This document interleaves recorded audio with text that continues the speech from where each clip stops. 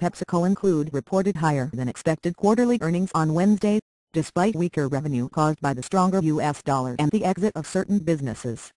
The maker of Diet Pepsi, Frito-Lay snacks and Tropicana orange juice said third-quarter net income was $1.90 billion, or $1.21 per share, down from $2.00 billion, or $1.25 per share, a year earlier. Excluding restructuring and other charges and a gain on commodity hedges, earnings were $1.20 per share.